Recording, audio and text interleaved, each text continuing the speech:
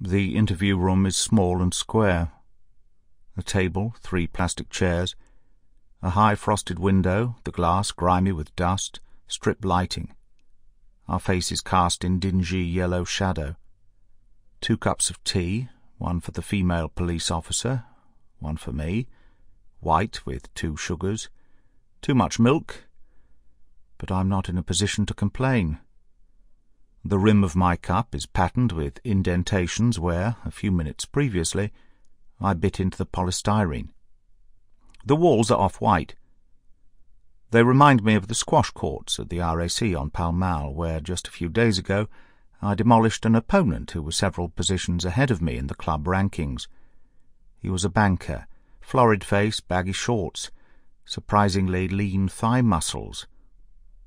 I dispatched him fairly swiftly. Serve, slice, smash. The rubber thwack of the ball as it pinged into concrete, a dark green full stop at the end of each rally. Grunting, swearing, eventual defeat, aggression, contained within 4 walls. The police station has a similar feel, a sort of bristling masculinity, even though only one of the 2 officers interviewing me is male. The woman has clearly been designated good cop. It was she who offered me the tea, said it would be beneficial. She also suggested 2 sugars. "You know," she added, meeting my gaze, "after the shock. It's true, I hadn't expected the police to turn up on my doorstep this morning. It's only the 2nd time in my 39 years that I've found myself interviewed by the authorities. On both occasions it has been because of Ben, which is odd, really, given that he's my best friend. You'd expect best friends to take better care of each other." The female police officer is short, with rounded shoulders and a pleasant freckled face.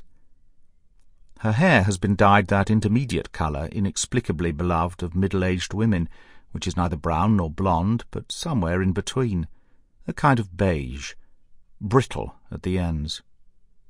Her colleague is tall, one of those men whose height is his defining feature. He stooped when he walked through the door, holding a sheaf of papers in hands the colour of supermarket ham.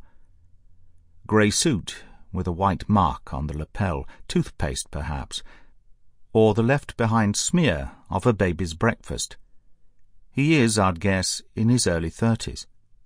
The 2 of them sit across the table from me, backs to the door. The chairs have moulded seats with letterbox apertures in the back.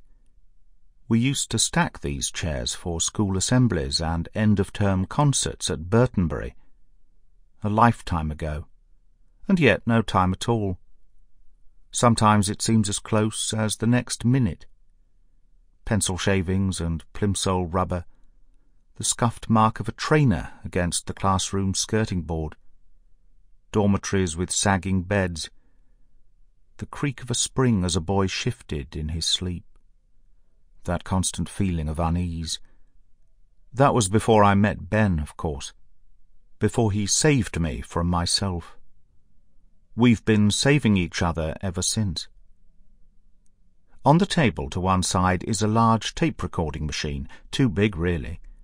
I find myself wondering why it has to be so big, or why, indeed, the police still insist on using cassette tapes in this digitized era of SoundClouds and podcasts and iTunes.